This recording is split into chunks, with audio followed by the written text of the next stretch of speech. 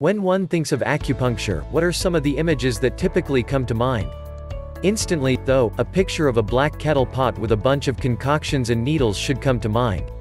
On the other hand, acupuncture therapy does not have to concoct such awful images in one's head. However, if you have ever thought about the possibility that acupuncture may be able to replace Western medicine, you are sorely mistaken.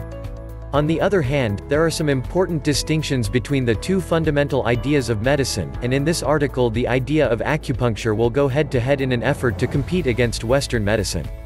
Science versus intuition. The basic idea behind Western medicine is the knowledge and science behind every treatment that we can see. Acupuncture, though, is not considered one of those treatments. Consider for a moment all the monumental effects that taking one prescription medication can have on the body. Many advocates of Western medicine continue to say that the United States has the best idea of medicine throughout all the world, but is it really true? Even though the effects of prescription drugs are so great on the body and mind, do we truly know everything that the treatment does to individuals, or is there a whole laundry list of side effects that could go wrong?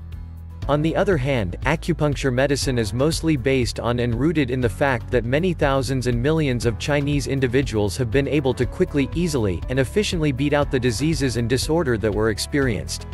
Instead of relying on solid facts and science to prove that this alternative medicine approach works, intuition and feeling is relied heavily upon in order for the whole process of acupuncture to take root and verify itself to the patient. The benefits of both. Even though there are great benefits to both the acupuncture method and treatments of Western medicine, one thing that we should consider is the downfalls of both approaches, since there are probably less of them to consider.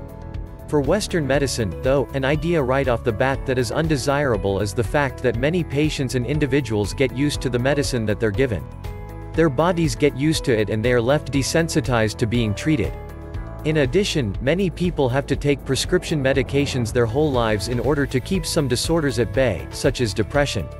On the other hand, there are very little downsides to using acupuncture therapy except for the fact that no one is certain 100% of the time that the alternative therapy will work. Even though the same holds true for Western medicine, acupuncture should be more accurate in its treatments. When one considers everything related to Western medicine, though, as opposed to acupuncture therapy, then chances are that he or she will truly see the benefit to using acupuncture. Acupuncture is a great alternative therapy that should never be turned down. Thank you for watching this video. Feel free to leave a comment down below.